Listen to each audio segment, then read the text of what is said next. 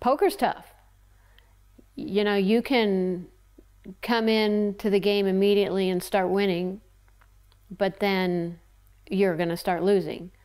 It's the nature of the game. You have to pay your dues. You have to learn the game, because nobody gets away with just winning. And then once you learn the game and you're actually fairly good, you go through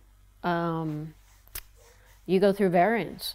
You know, you're going to have up days, you're going to have down days. And I remember a friend of mine who won a lot one day, and he was so happy, and I'm thinking, oh, it's not going to take long that he's going to be like really, really sad. And I think it was just the next day where he lost a lot of money, and his moods, you know, they just switched. And it's really, really tough. It's a roller coaster, and you have to be mentally prepared for that. And some people are. I don't know if I'm mentally prepared for that even now. But some people are like robotic. I'm not robotic. I get upset. I can't help myself.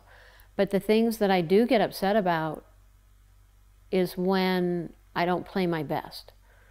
If I leave the table losing and I know I played my best, then I'm good. If I leave the table knowing that I stayed too long, that I didn't play my best, that I could have, like, you know, I'm so self-critical. And then I'm just, it's like the world's falling apart. The ceiling's falling down on me. And it takes me a while to recover from that mentally.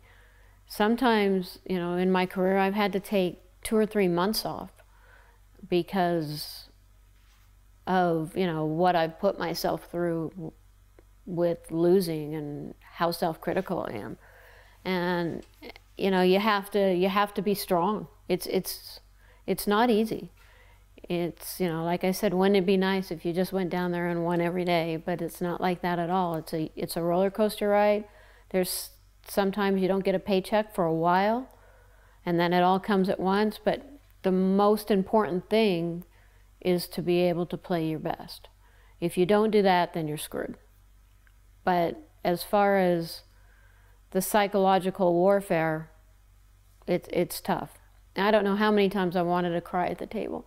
I've seen grown men cry at the table, but, you know, I've been close, but I'm not sure if I've ever cried at the table. Maybe I went to the bathroom and cried. I don't know, but I've gone to the bathroom and I've, like, hit the wall, and that seems to, like, put me back in shape, you know. And sometimes when I get home, I feel I need a punching bag. I really need to, like, start punching this bag, because I need to get out this anger, this emotion I have that I carry with me when I do play bad, when the cards just kick the crap out of me and there's nothing I could do. It's a very mental game, and, you know, everybody has to be prepared for the best and the worst. Watch the best female players in the game execute their game play by play. Adventurous, audacious, you know that they do it and they're there to win it.